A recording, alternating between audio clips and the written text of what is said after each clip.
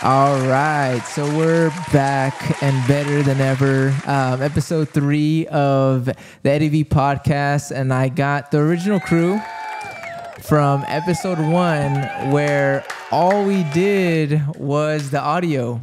Hi, I'm Adrian. I was on episode 1. Hey, what's up? You remember me? I'm Antoine Cornelius Jermaine III, aka Tony. Thank you. Don't forget, I am also your car sales consultant. Anyways, what's up, y'all? How you doing? Back from episode 1. The last time we hung out was last podcast, so I think that speaks for itself as far as what I've been up to. Yeah, I guess. How is that, man, being a dad? It is tough. It is tough, and it is oddly really satisfying too. It's one of the people say it's one of the most rewarding things you can do. I think it's true. You're literally watching a human being grow up from nothing. Yeah, and then seeing the person that grows up out of that, right? Because they're not going to agree with everything you say, and they're going to let you know. Because kids don't care about your feelings. That's right. You know, seeing the little personality that he has, the attitudes that he has. You know, even though it might piss me off in the moment, it's, you know, seeing him develop as a character is a beautiful thing. 100%. That's awesome. Well, cheers to that, man. What about you, Tony? What you been up to, man? Basically, dude, I'm just working my ass off. Just trying to sell some cars. Yeah, holla at your boy. All right. You know, that's a grind itself. And then on my off time, you know, I got to spend it with the girls, aka my girl. All girlfriend, right? Yep. And the dog. You know, that's our fur baby, if you will. And she's very needy in the evening because we're gone all day. So, you know, when I see her, I'm the one that's gonna take care of her and roughhouse with her, and you know, make sure she gets all her energy out. You know, I'm the fun dad for her. I don't have the experiences of Adrian's with an actual child. Yeah, for sure. You know. But I do have a responsibility of a fucking energetic ass dog. And she's 1.5 years old, beautiful German Shepherd. I love her to death. And Adrian, you're doing a fucking amazing job, by the way. Nah, man, it's way easier than I thought it'd be. Everybody says parenting's hard's a liar. They're just lazy. But question too. Hey. I have a question on that. No shots fired. I'm just joking around. I've had a lot of help. Yeah. A lot of help. Look, one question on that, right? Do you see a difference from yourself from like when you didn't have the kid or before you even knew you know Cindy was pregnant? Do you see the change in you after you know you had Elliot and you see Elliot growing up as a dad? So when people say that they're like totally different people after they have kids, I understand how having a child might change somebody, especially if they. I don't know. The thing is, a lot of different people can be changed by parenthood. The only things that change are like my priorities. Yeah. Right. Like Okay. I mean, that's good. It's not a bad thing, though. Behavioral patterns or habits. Yeah, no, not a lot of that. No, That's good, though. no. I just kind I'm still smoking. I just trying to make sure he's good. And if he's good, then I'm good. You know, and then every now and then, you know. No, that's good. I mean, that's I would say this. It's not a bad thing because one, that means you know who you are. How old is Elliot gonna be? He's gonna be 3 this spring. Spring. 33. 2023. My boy's gonna be 3. What month? Do you want his social? No, mother trucker. Hey, he's Damn, asking my it bad. wrong, Was okay? I'm I got sorry, you. my bad. Go ahead, baby. I bet I go like I'll take over that department. April.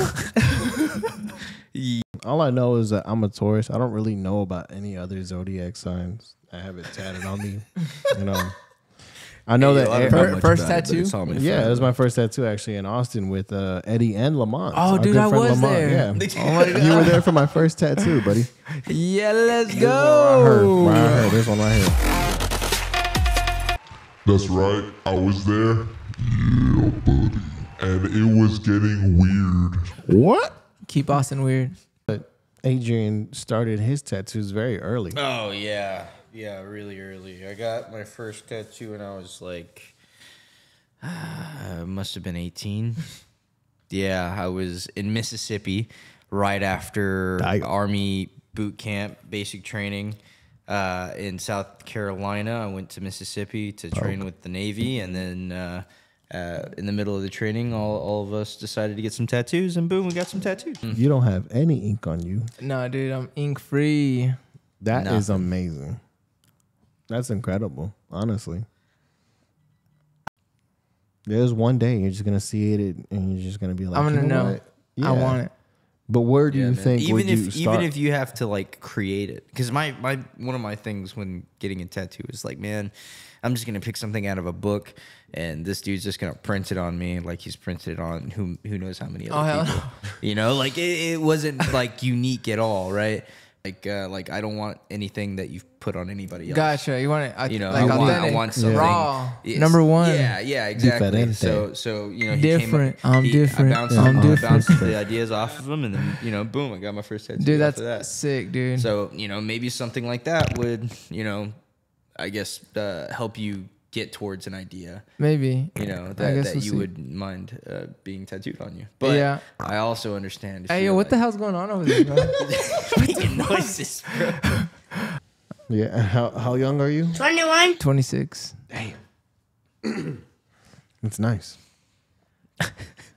Yeah. How young are you? But are you gonna be 27 this year? Unfortunately. Yeah, I'll be 26 in April. Yo, okay. I've been on this earth for a little minute now.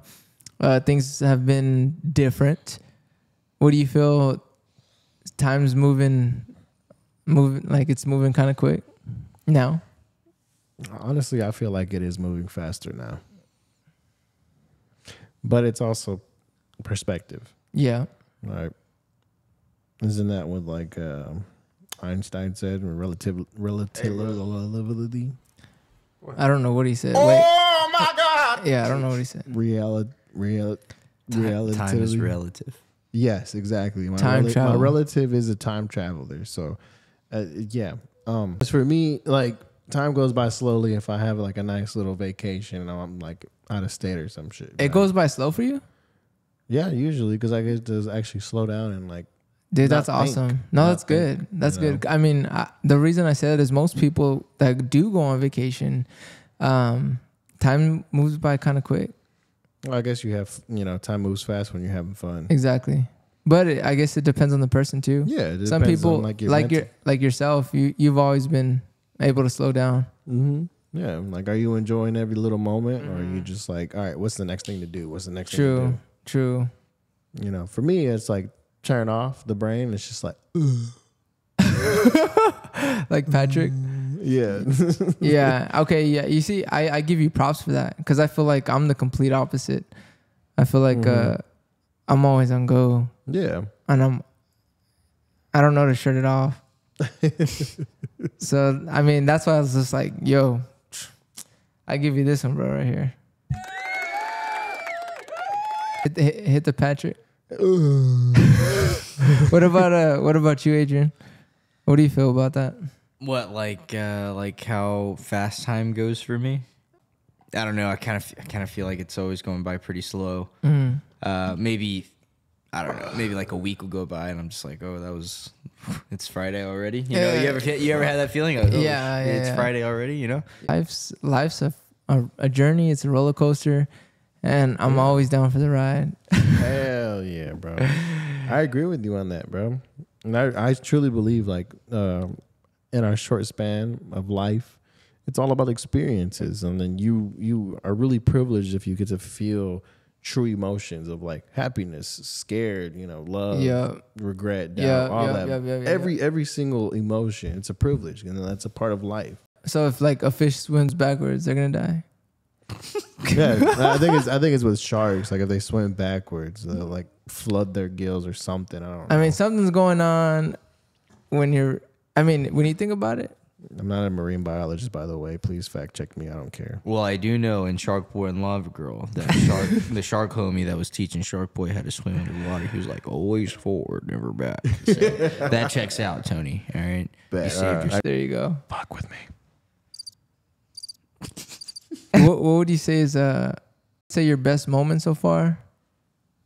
or something that you would put on the highlight? Honestly, man, when you said that, the first thing that came up to my head was the first time I held my son in my hands, right? I that's remember good, what that's I good. was wearing, bro. Like, I remember the shirt. I remember everything. That's probably one of my proudest moments right there. The moment I Amazing. became a father. Right? I mean, I Nice. didn't Yeah. do much either. You know, just at that point, I just waited around for 9 months. You know? Motherfucker got a participation in the world. Like, I was dude. there. I was like, look what I did. You know, Sydney's dying in the background. He's the one holding the trophy. fucking patting Oh himself my on the back. Like, I Oh did my that. God. So what was the original question? I think we were talking about just life. Proudest moments. Proudest moments. Yeah, go ahead, Eddie. Calling you up. Oh, Proudest moments. I would say one that would go in the books for me would be when I wanted to quit credit repair. To go from selling furniture, something that you could touch, you could take home, Yeah. to Selling a dream. over the phone, something that you're not taking home, something that you can't grab. It's just open up an app. And it's not instant either. Yeah. You're selling an idea, a dream, the future. Over the phone, all you had to do, you know what? No thanks. Done. And I wanted to quit, but I didn't. Hell no. That's not the type of person you are. You're not a quitter. And that's the one that I'm gonna take on the books, because not only did I do it, I broke record on record on record on record. Highlights. Yeah, one of my highlights was starting this car industry, the auto sale business, and middle of March last year, I'll be completing a year this March, a full year in car sales. Thank you. It's been a roller coaster. It's been a lot of different types of journeys, and all meshed into 1 year, that's what makes it crazy to me. That's why Yeah. time feels like it was stretched. And it's fun. It's just like, I'm a people person, so I get in front of people, talk to them, and it's like, all right, what do we got to do? Selling cars. And I had a bad taste in my mouth at first with sales, with cons. Furniture store. That was kind of whack. But anyways, this is a whole different, fish. It's a whole different tank. Exactly. I mean, it's a whole different beast. What would you even consider that? What? That type of sale with cons? One of my Not to get too off subject, No, but- yeah, but one of my mentors in the car industry, he's all like, yeah, furniture sales is like bottom of the barrel. It's like where you can start off, get some experience in retail, yeah. I guess, right, customer yeah. service type stuff. But he's like bottom of the barrel, like just 3 months, no training whatsoever. Just like, hey, go out there, throw me in the fire. Had to learn everything and just sell some cars and made some decent money. So my neighbor, which is also my mentor and finance manager, he's all like, yeah, you're going to make life-changing money. And I saw it and I was like, oh my God, you're right. I can make a good amount of money just selling some cars. And, Yeah. he's really wise, man. And so it's like, I followed him to another dealership, and then he led me to this current dealership I'm at, Chrysler Dodge Jeep Ram of Richardson. And I'm under his dad. He's the director out there. Yeah. Shouts out. I got the strings. Come see me. So it's funny how it went full circle. Like, he got me in the auto industry Yeah, with his yeah. dealership. Another one. Then he's like, all right, go work for my dad for a bit. And now I will be moving to another dealership, Forest Lane, Chrysler Dodge Jeep Ram. Come see your boy. No, that's cool though, man. I yeah. think And that was really the highlight, just going into this new adventure, chapter, new chapter, new journey, new venture. Exactly, yeah. And just No, that's cool, man. being able to perform and actually do it. And I was like, wow, it was scary at first, swimming with some sharks, but No, but here's the best part. You had a mentor. yeah, You had somebody that you trusted. You took a chance. They took a chance on you. yeah. He saw And- potential that I even couldn't see. So. Exactly. And sometimes that's what you need. And I mean, you also took a chance, because it's a two-way street no matter what. Yeah, It's a two-way street. So you also took a chance. And that's awesome, dude. I wish you the best, man. thank you. I appreciate it. Yeah, help a brother out. I still need to make money, so come buy a car. If you need a car. If you want a car. My real name is Antonio Herrera, by the way. I go by Tony, Tony, like the tiger. They're great. You'll I'm hear tired all the time. Every male role model that I ever grew up with ever looked tired when I looked at them. And I said, dude, why do you look so tired? They said, because I am tired. And I don't want to be like that. Dude, I mean, hold on.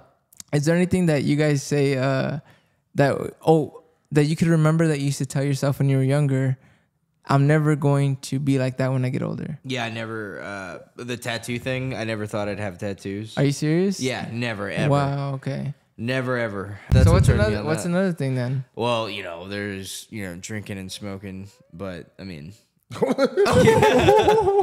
I grew up, around my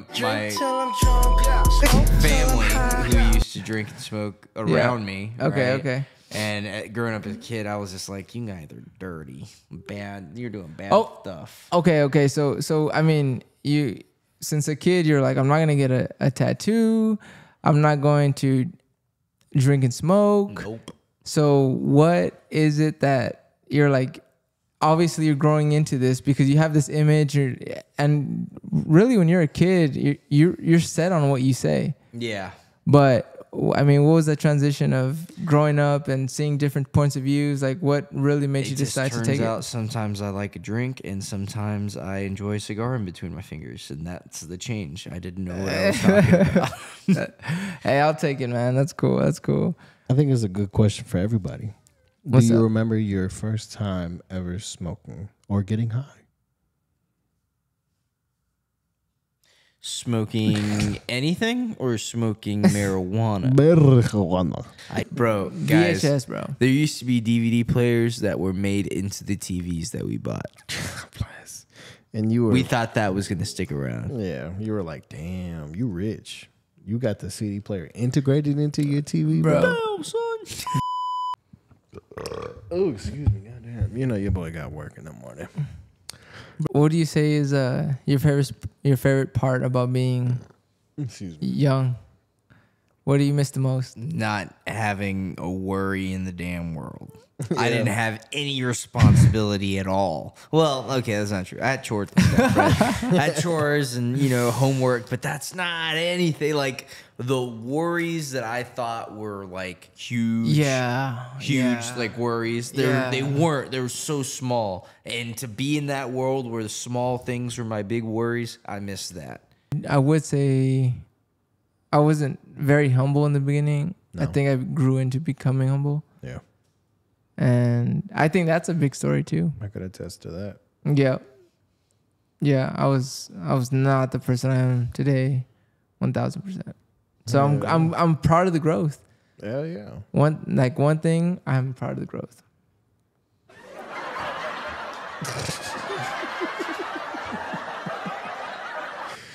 When you get the privilege of seeing your homeboys from elementary, middle, or high school grow up, and you see the growth and the maturity, it's a beautiful sight to see. And they get to reflect that upon you as well, and they see you grow up. It's awesome. I'm glad to have our friendship. So this Thank has you. been the Eddie V podcast for episode 3. Something completely different type of vibes. I hope that y'all all enjoyed it. You can catch me on TikTok, Hey Eddie V. And we got Adrian. Where can they find you? Well, do you have a social media? No. You can find me, but I'm not going to be there. All right, so we got Adrian, aka Ghost, Nice. and we do have a special car salesman here today that does sell vehicles. So if you are looking to purchase a vehicle soon, someone that you can trust here in the Dallas area, go ahead and give them your login info. Start with that social. And the social, and go ahead and give them your driver's license number. I'm just kidding. But honestly, where can everybody find you, Tony? All of my friends, you can find me on the TikTok at Tony H Cars. No comment, but it's Tony H Cars on TikTok. And you can also find me on Instagram at Whatchamacallit? Tony ___2020. Right? That's all together. Lowercase t. And you also see on my Instagram, there's a lot of posts of my previous customers that have already bought. So, everybody's happy. We all have fun. I consult you the right way. There's no BS around it. I'm straightforward. Come find out. Have some fun. I'm located anywhere. You can contact me, 214-907-3545. This has been awesome. Thank you so much for tuning in. And I look forward to seeing you all in the next episode.